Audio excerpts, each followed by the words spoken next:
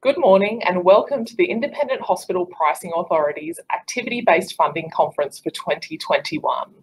My name is Dr. Sarah Neville and I'm the Director of Analytics at IHACPA, and I'll be your conference MC for the next few days. Before we officially open the conference, I would like to hand over to Uncle Waylon Boney and Auntie Leanne King from the Indigenous organisation Gurrowan, who will provide an acknowledgement of country.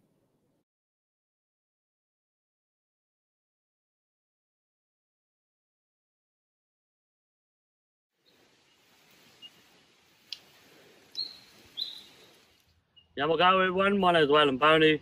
My family come from a little country town in northern New South Wales, a place called Ashford, which is the Gamilaroi language, and the dialect of that place is called Quayamble. If I was to introduce myself traditionally from where my family come from, I'd say Gamilaroi, Quayamble, Gurrumbita, Ipai, and that would explain everything about me, and I'd be able to walk from the east coast of Australia to the west coast of Australia and be acknowledged by all the people all the way across. And I'd be able to get to places like the desert at Uluru, and they would say, I would introduce myself like that, and they would say, oh, that is your family over there, that's your mother, that's your father. And that's how we were connected all the way across this country. I'd like to acknowledge the traditional owners of the place that I'm here today, which is the Darug people. I'd like to acknowledge all my ancestors that come from this place, which is the stones, the grass, the ants, the insects, the snakes, the furry animals like the kangaroos, the echidnas, and also all the trees. So they're all our ancestors, and we acknowledge them every day. Every day that we wake up, we acknowledge them, including, you know, the sun. You know, in our culture, we believe the sun is a woman, and we acknowledge her every day and thank her every day for rising up, because her rising up is not a given. All the knowledge that we have gained is given to us from an old man named Damu Paul Gordon, and Damu in our language is grandfather. So our grandfather gives us our knowledge. And I'd just like to acknowledge him for giving me all this knowledge that I'm about to share with you all today. Hi, my name's Leanne King. I'm a proud Doric woman, and I'm here today to share a little bit of story, a little bit of culture. A little bit about me is I've been coming out bush for the last 30 years and learning and practicing to be the best cultural person I could be. I've also been a university lecturer at a couple of different unis, but teaching Aboriginal history, politics, culture and spirituality. And not only that, I think for the last 6-7 years I've been going out to the desert and working with them old women out in the desert. So I feel very privileged to have had them old people share and grow me up, so to speak. So hopefully you'll enjoy some of the the things that you were about to see. I am here now doing a demonstration on a smoking ceremony. Smoking ceremonies are really important to our mob. We would do a smoking ceremony, one to cleanse ourselves, our bodies, our thoughts, our spirit, and like when we would go and do a smoking ceremony would be at the beginning of any big ceremony. Smokings are done before corroborees. Smokings are done, well, I know I do smokings if I'm going to take anybody onto a site or if I'm going onto a site. I believe from my perspective, it's culturally respectful to go on with that cleansed and positive mind. So what I'll do now is just grab those leaves. We've set the fire. I'll grab the leaves and show you how I would do a smoking.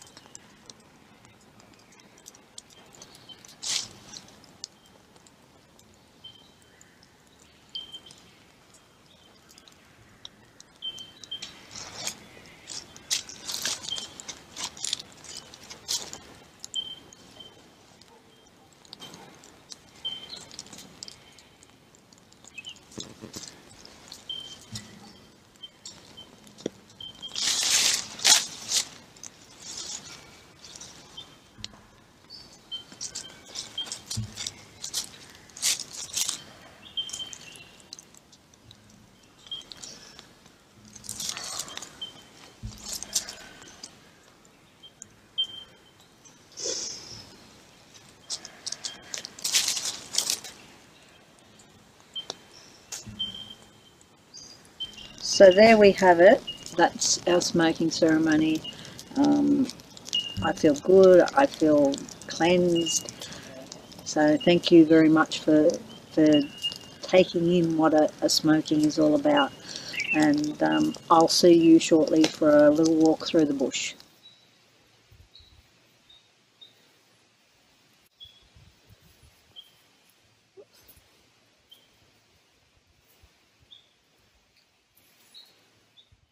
Before we go for a little bit of a walk around the property and see some bush tucker and some medicine, I've collected a few things, as you can see, in my coolerman. So we might have a little chat about some of the things that are here in this coolerman. This here is warrigal greens, or a native spinach, which is grown throughout, well, very much on the coast. So, but I've got some growing here, not naturally, I've planted it, but very high in vitamins. Most of our bush tucker is very high in vitamin, and therefore we don't need to eat a real lot. One of the many trees that are found on this property, and it is from this property and also around country, is stringy bark. And stringy bark, as its name suggests, is something that we can make string out of. There are many, many materials that we can make string out of or weave from, but this is just one of them. And an end product after twisting and in a particular way, yeah, there we have our string. One of the big medicines that are found on this property is geebung, and geebung is very, very high in vitamin C and is great for the immune system. So that's, you'll see many of the trees as they are, but this is just showing you the flower and also the young berries. What else do we have? We have an emu egg. This is one that has actually been blown, and you would only need one. If you were hungry and you knew where that old man emu was sitting, you would just go and take one or two. You wouldn't take the whole lot. It's about sort of sustaining our mother, and because part of sustaining those animals is about sustaining mother. Baskets. Weaving is very much part of what we do, and this is a beautifully woven basket. But hopefully on our walk we might see some stuff or see some resources and raw material that we can make the baskets from. And again, as with the rope, there's lots of different types of material that we can find to weave with.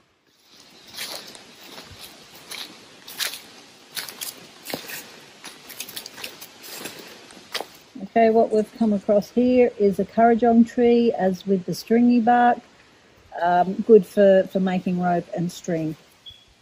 And this is lamandra, and lamandra makes for great weaving material. So you would just strip it like that, strip it like that, then this is just a short way, very quick way of making a bracelet. You would take that top bit, turn it into a circle, bring it down, and that there weave, that stitch there, or whichever way you call it through the weaving, is a very simple stitch and is used in basket making and a whole lot of other things.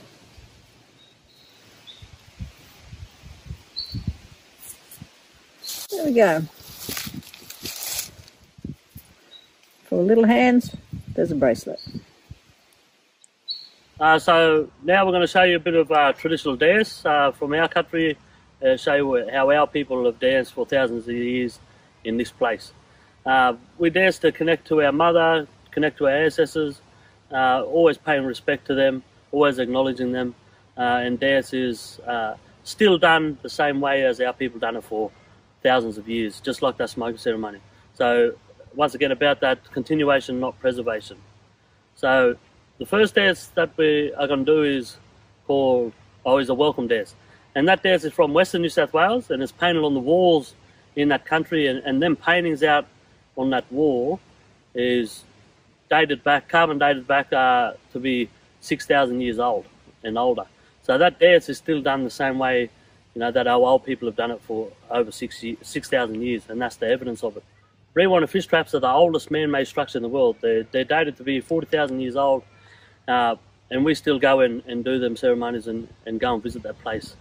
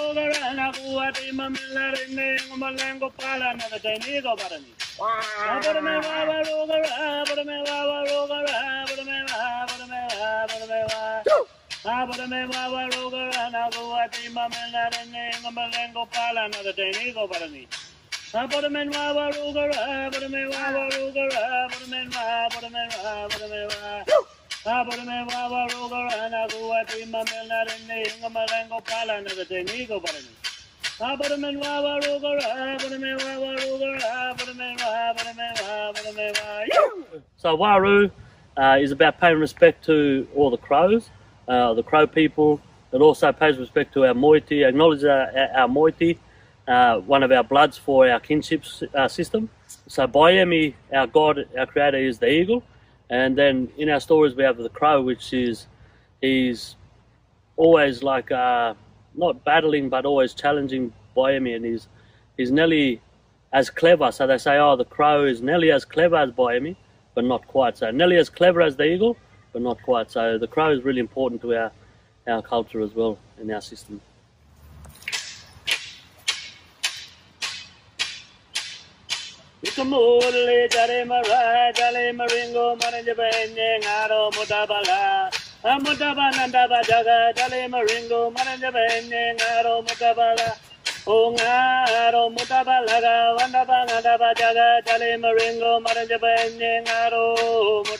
The shake leg dance that you've seen when the dancers were coming forward in the shake leg is just talking about that strength, so strengthening one another and moving forward together and giving each other that energy. So Yanamunyana is a see you later dance, and what we're saying see you later, you'll see the dancers go pointing in the directions, and they're saying see you later to all our ancestors, as well as all the people as well. So we're saying see you later to the people, see you later to all the ancestors, but also paying respect to our mother Gunitakun, our father Bayemi, and also our ancestors, which is like the Wawe as well, like the rainbow serpent, but plus all the trees and the grasses and everything. Yana munyana, ora nyora. Yana munyana, ora nyora. Yana munyana, ora nyora. Yana munyana, ora nyora. Yana munyana, nuraba. Yana munyana, tangara. Yana munyana, nuraba. Yana munyana, tangara. Thank you again. Hope you all enjoyed it. See you all soon. Can't wait for you all to come and do a few dances with us here in our country and allow us to share more of our beautiful culture with you. Yena kutunu, love you all. See you soon.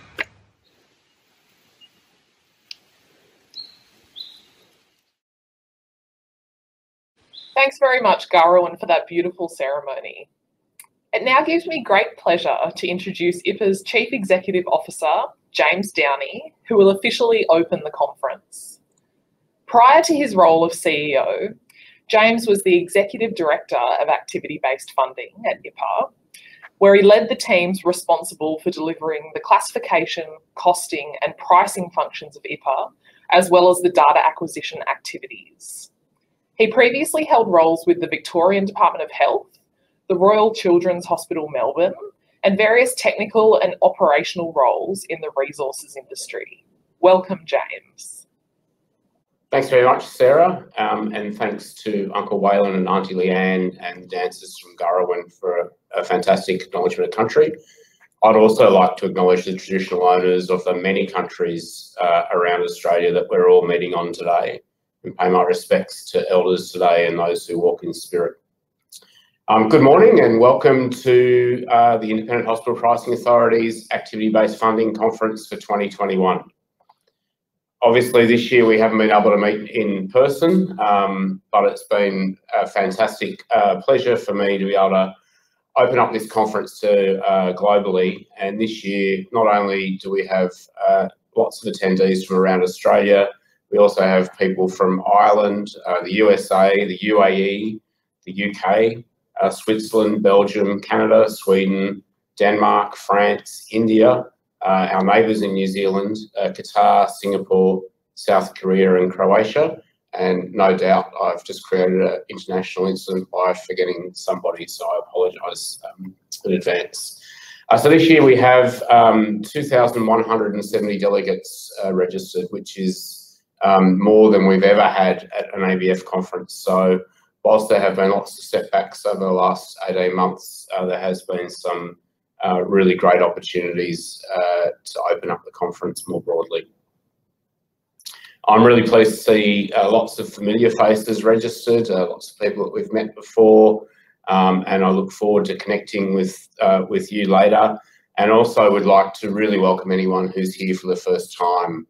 I think this might be our 8th conference, and no doubt there's some warriors who've been to them all, but really want to welcome everybody, particularly if you're here for the first time. I think we've got an absolutely fantastic program for you that the team worked really hard on. This conference is also a great opportunity to reflect on what we've achieved nationally with activity-based funding over the last 10 years. It's been an absolutely fantastic effort from everyone involved at the hospital level, in government, in the states and territories and the Commonwealth, and also the team here at IHACPA. And I think it really is a national project we can rightly be very proud of. Since ABF was introduced in Australia in 2012, we've seen what is possible with not only a significant slowdown in the growth of costs in public hospitals for all Australians, but also some really big improvements around the measurement and pricing for safety and quality. So with our theme in mind for this year, activity-based funding into the future, responsive, relevant and reliable, it's time to look even further ahead. As many of you know, just over 12 months ago, the addendum to the National Health Reform Agreement was signed, and that gives both IHACPA and all of us involved in activity-based funding some great framework to move forward with continued improvement to the system. So as I said, we've got a fantastic program that the team worked really hard to put together, and we've got 47 different speakers this year who have all been very generous with their time. We've got 4 absolutely fantastic keynote speakers, the first of which is at 1 o'clock today, and is Dr. Louise Schaper, the CEO of the Australasian Institute of Digital Health, who will be talking about the role of digital disruption in healthcare, particularly this current period that we're going through, and also looking forward to the future. Tomorrow, I'm really excited by our 2 international keynote speakers. The first one coming live from the US at a very unsocial time for him is Dr. Ezekiel Emanuel, who is, amongst other things, the Vice Provost of Global Initiatives and the Diane S. Levy and Robert M. Levy University Professor, co-director of the Healthcare Transformation Institute and a Professor of Healthcare Management and Medical Ethics and Health Policy at the Perelman School of Medicine at the University of Pennsylvania, which is quite a mouthful. Dr. Emanuel is going to share his insights into the future direction of alternative payment models and provide an overview of the work that he's been leading, reimagining end-of-life care. Tomorrow's second international speaker, who I'm really also looking forward to, hearing from is Dr. Sally Lewis, who's the National Clinical Lead for Value-Based and Prudent Healthcare in NHS Wales and an Honorary Professor at the Swansea School of Medicine. Dr. Lewis will be looking at the many ways we can increase value across the healthcare system through approaches to improve outcomes that really matter to patients. So I think a really important discussion that we're having here in Australia, and I think Dr. Lewis will really add to that, that discussion. Our final keynote speaker is Dr. Tobias Werren, who is the Business Area Manager and Orthopaedic Surgeon at Capio Orthopaedics in Sweden. He will give us a unique clinical perspective on how clinical leaders can translate the ambition of new reimbursement systems in value-added activities, and specifically looking at the bundled payment model for knee and hip arthroplasties that are being used in Stockholm in Sweden. I was lucky enough to see him speak at the PCSI conference 18 months ago, and I'm sure it will be a very exciting and interesting presentation. I hope you've all got questions prepared for the Q&A sessions. If you haven't, this is your prompt to get working on them. So we've got two sessions with two panel discussions hosted by Sophie Scott from the ABC. And tomorrow afternoon we have Professor Stephen Duckett with a session that's focused on the basics of activity-based funding, which you, if you haven't had a chance to watch his video, it's in the resource gallery, which gives some great insights. And then tomorrow there'll be a chance to ask Stephen questions about ABF. We've got a number of plenary sessions as well, and the first taking place right after this will be the chairman or the chair of the IHACPA, Shane Solomon, who will present on the future directions of activity-based funding in light of the new addendum. So I'm sure that's what you're all online for now, to hear Shane speak. On Friday, we've got three policymakers who will look at the impact of COVID-19 on healthcare delivery in Australia. And then finally, a really exciting speaker is Selwyn Button, who is the Registrar of the Office of Indigenous Corporations. And he will be talking to us about Indigenous health and the interplay between the primary healthcare sector and public hospitals. So a really important topic and a really good speaker. So make sure you tune in for that one. I'd really like to acknowledge all the delegates who have submitted their abstracts for the program. You can see it's a really exciting sessions of concurrent sessions this afternoon and tomorrow afternoon. And it really is these local efforts that really make a big difference. So before I pass you back to our illustrious MC, Dr. Sarah Neville, who's going to take us through some housekeeping for the event, I'd just also like to encourage you all to share your thoughts and impressions online as we progress.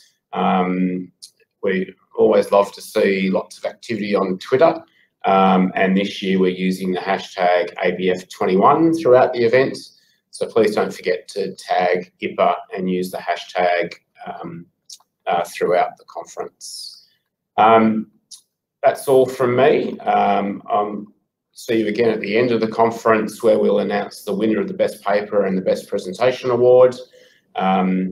Otherwise, I hope you enjoy the conference, and I look forward to connecting with as many of you as possible through the meeting hub. So thank you very much, and back to you, Sarah. Thanks, James. Now, before we finish up this session, as James foreshadowed, I've just got a few housekeeping points for you. So firstly, at the end of each session, you'll need to click the Back to Timeline link in the top right-hand corner, where you'll be taken back to the conference program. You can then click on the next session and wait for that session to begin. Secondly, if you have any questions for presenters, which I'm sure you will, there'll be a live Q&A function on the right. Click on it to open up a text box where you can type in your questions. You'll also be able to see questions that other delegates have asked, and you can like existing questions to sort of push them up to the top in terms of popularity. Thirdly, at the end of each session, you'll have an opportunity to rate the session out of 5 stars, so please do let us know what you think. Don't forget to tag IHACPA on LinkedIn and Twitter, and use the conference hashtag ABF21. You'll have the opportunity to vote for your favourite presentation of the conference on day 3, and the winner will be announced during the closing remarks, as James just mentioned. I'll be reminding delegates to vote when the poll opens on Friday, so you'll have a reminder of that. Now, finally, if you have any problems or issues at all throughout the conference, please click the live support button in the top right-hand corner, where you'll be able to chat with one of the conference organisers to get you sorted out. Now let's jump back into the timeline, and I'll see you in the next session.